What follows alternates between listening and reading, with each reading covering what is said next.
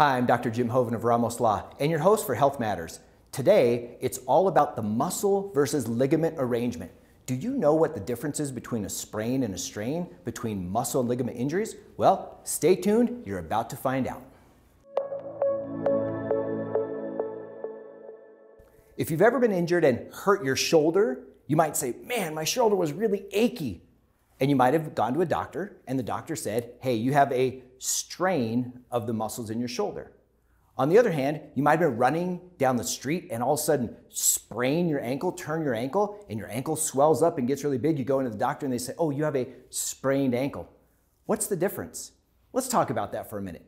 When we look at muscles and we look at ligaments and we look at tendons, they're all portions of the same kind of thing. So specifically, if you know about a muscle, if you look at, let's say, an arm muscle, your bicep muscle, you've got the muscle which has a round shape to it. And then at the end of each of the muscle, that's the tendon. So the tendon is the transition that takes muscle and attaches it onto bone. So the muscle fibers, like if you see a steak, the redness of the meat, that's all muscle.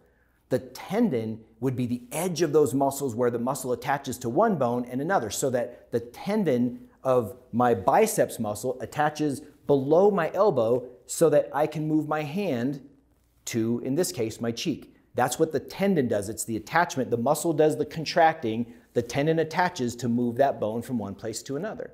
Now, the ligament, on the other hand, isn't located in the muscle at all, but rather it's located in the joint that the muscle crosses. So if we have the tendon of the bicep muscle going to the belly of the bicep muscle, when that belly and tendon cross over the elbow joint, there's a ligament inside that joint. Now, here's the thing to remember.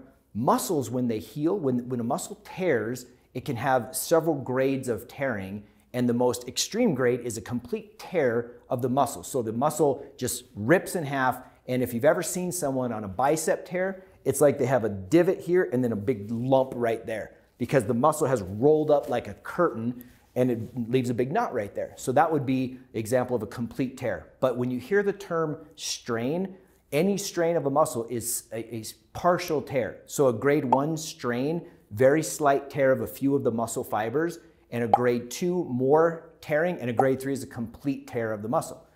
The same thing is true of ligaments.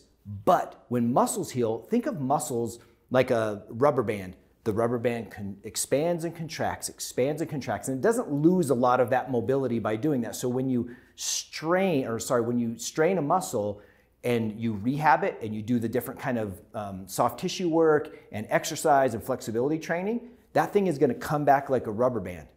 Now, if we're messing with a ligament, so the ligament of the elbow joint, let's say, or the ankle or the spine, ligaments are at every joint in your body. If that ligament gets tweaked and twisted, it doesn't bounce back like a muscle, like a rubber band. Think of a ligament more like a plastic bag, where when you open that plastic bag and you bring it back, it doesn't contract like a rubber band does, right? There's very little elasticity to a ligament. So we got to be careful when we injure one of the joints, that when those ligaments get stretched or sprained is the term, we have to go about that different. Where now with a muscle injury, we want to get that muscle right back up to movement, get it back to contracting the way that it should.